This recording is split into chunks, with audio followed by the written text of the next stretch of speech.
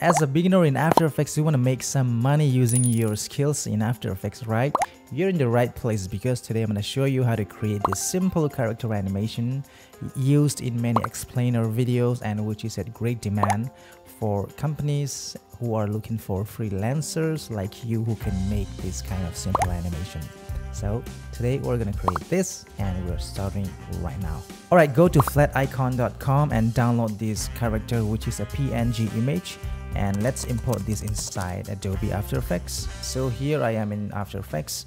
This is the image and I'm gonna drag and drop this inside this new composition, and I have a new composition. Let's grab this rounded rectangle tool, selecting on the image. Let's zoom in a little bit. And I'm gonna select the neck first. So make sure these 2 points are roughly aligned with the shoulder. In order to see it clearly, you can go to the mask and set this mask to none, and you can see it clearly like that.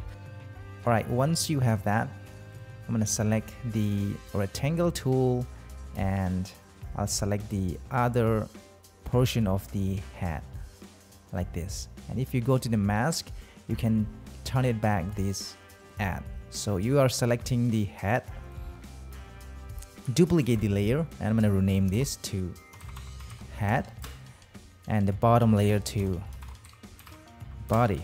Okay, so I'm gonna turn off the head for now and select the body, hit M, select the mask, and I'm gonna delete that. And I'll do the same selection, which is a rounded rectangle tool, and zoom in a little bit here. And this time I'm gonna do the exact opposite of what we did. So I'll do the lower half, which is the body. I'm gonna do something like this, roughly align with the shoulder like this, and make it to none. Go and select this rectangle tool. Make sure you're still selecting the body, and I'm gonna select the other half of the body, something like this. Okay, and turn this mask back on to add. So you have the body and you have the head. So the whole idea of this animation is to animate the head from left to right. So we are separating the body and the head. Okay, so select the head, select this pen behind tool, and we're gonna move this pen behind tool just around here because the rotation will happen from this point. So hit R on the keyboard, and if I change this rotation, you can see that. Set these values to a -10. Set a keyframe, go to about 1 second and to 10. Okay, so if you play it back, you have this.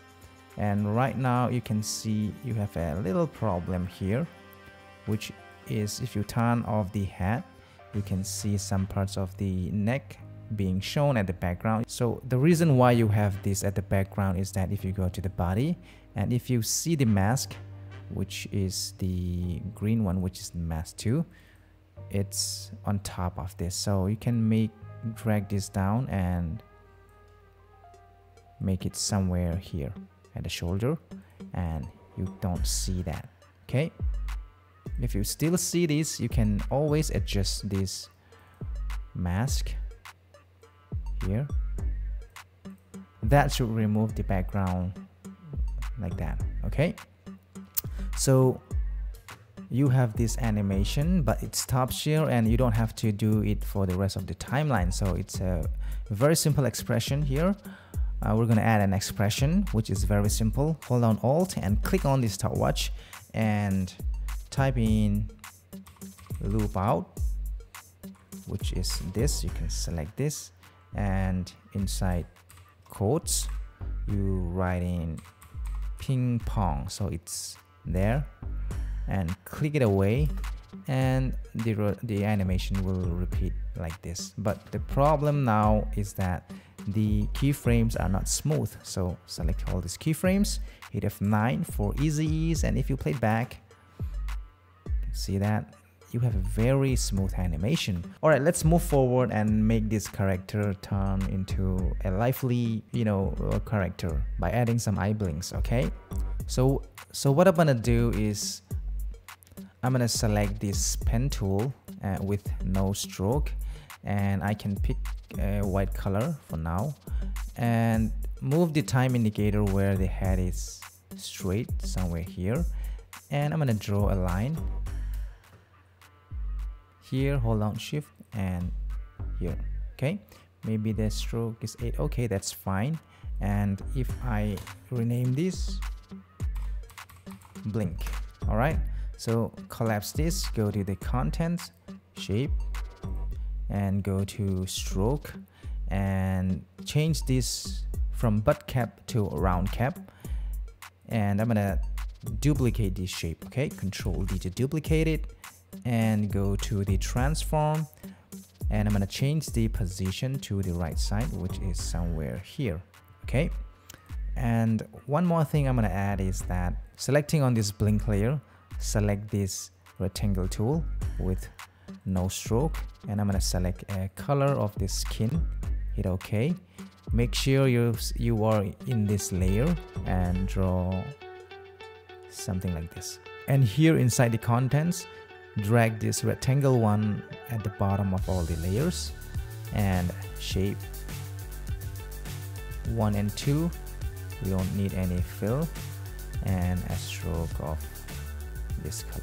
And if I play it back now, you can see it's static, it's still there. So we're gonna link this layer to the head. Okay, so pick whip to the head, and you can see that it's linked there. Okay, so we're gonna go somewhere here and select this layer and trim this off by holding down Alt and close square bracket, and I'm gonna move it somewhere here.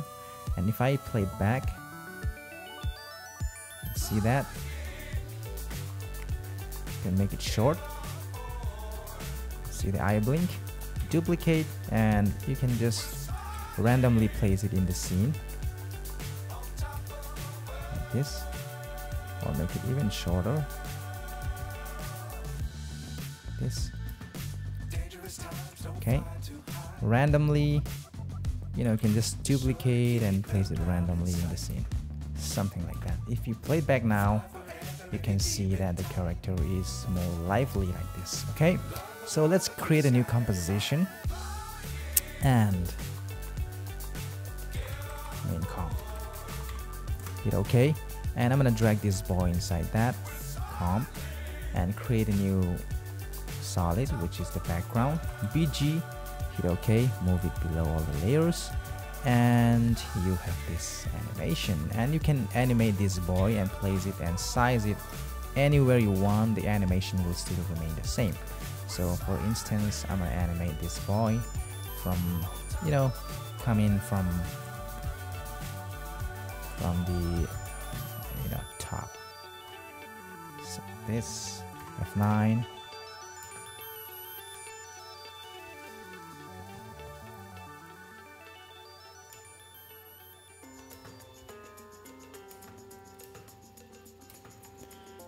something like that. Okay, and if you want to learn more on this, you can comment down below. Make sure to check out this video as well. Thanks a lot for watching, and I will see you in my next video. Take care.